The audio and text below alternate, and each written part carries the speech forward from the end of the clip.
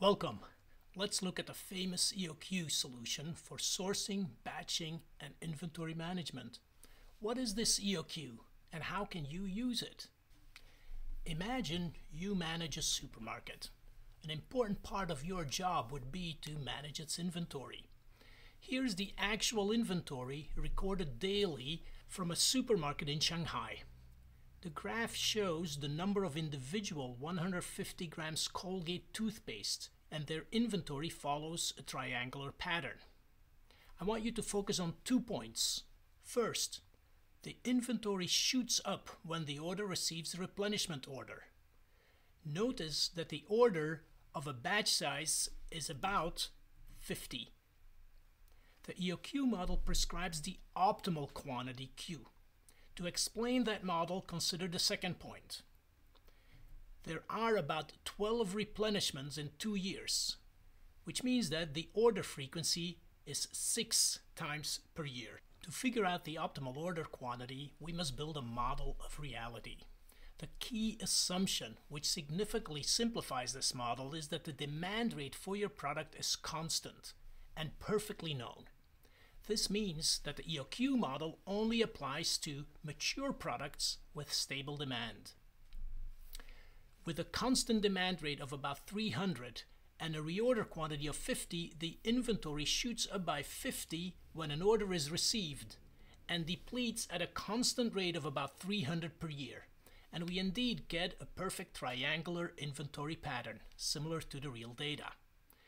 The order frequency is 6 per year, and the average cycle inventory is half the height of the triangles, or 25.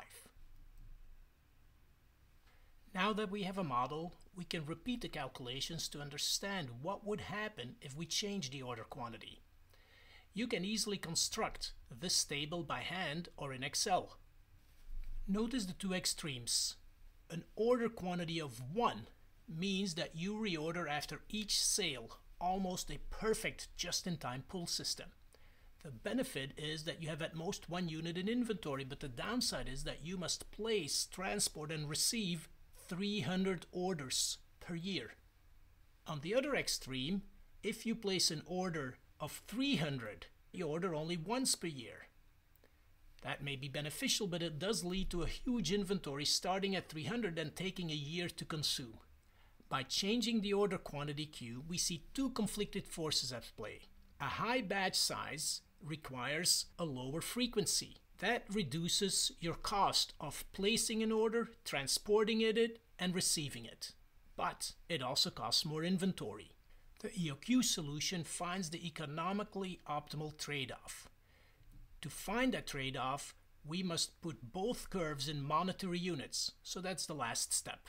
In addition to the demand rate or the throughput, denoted by the input variable R, the EOQ model requires two monetary conversion factors. H is the holding cost you incur to hold one more unit in inventory. And S is the fixed cost you incur whenever you place, transport, or receive an order. With the two monetary conversion factors, we can monetize the annual setup and the annual inventory holding cost and compute their total cost curve. Using calculus, we know that the total cost has a unique minimum, and that is exactly the famous EOQ solution. The key insight is that both the optimal quantity and the optimal total cost scale with the square root of the demand, and thus companies should also scale their order frequency with the square root of the demand. Finally, using this optimal prescription, we can backtrack the monetary fraction S/H from the supermarket data if we assume that the supermarket is a rational optimizer. If you want to see more videos like this and support this channel, please hit that subscribe button and the bell so you'll get a notification whenever I publish new content like this. Thank you for watching. Hope to see you again.